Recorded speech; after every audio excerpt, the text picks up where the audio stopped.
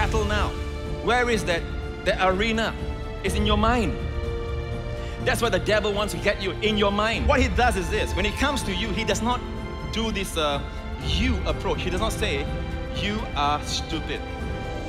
You are unworthy. You are an addict. He comes in the personal pronoun of I. I am hopeless. I am helpless. I am lazy. I'm a failure. Whatever it is, he puts the I into your mind so that you will believe it's you. Let me just tell you this, okay? All right? We are in a warfare, and the warfare happens here. The worst thing is this: when you accept it and you start saying it and you start living it, then the groove, the stronghold becomes even etched deeper.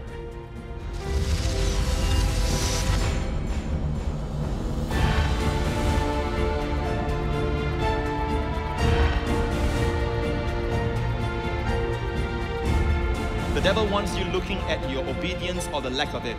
He will come to you and say, look at your thoughts. Look at your emotions. Look at what you just said. Look at what you just done. He's an accuser. Okay? And his technique to make you depressed, to suffer all this mental bondage, is to make you focus on your own thoughts, focus on your actions, focus on your performance, focus on yourself.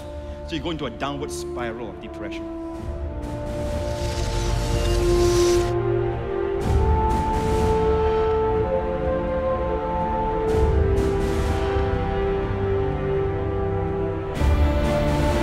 It's not your thoughts that give you acceptance before the Lord. It is His thoughts at the Father's right hand that God imputes to your account.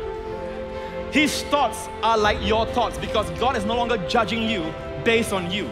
God judges you based on His Son. Amen. Once you put your trust in Christ as He is, so are you in this world. If He is righteous, God sees you righteous. If He is blessed, God sees you blessed. If it's under God's unclouded favor, God sees you under His favor. Hallelujah! Hallelujah! To the extent you believe the true gospel, to the extent you are prospering in your soul.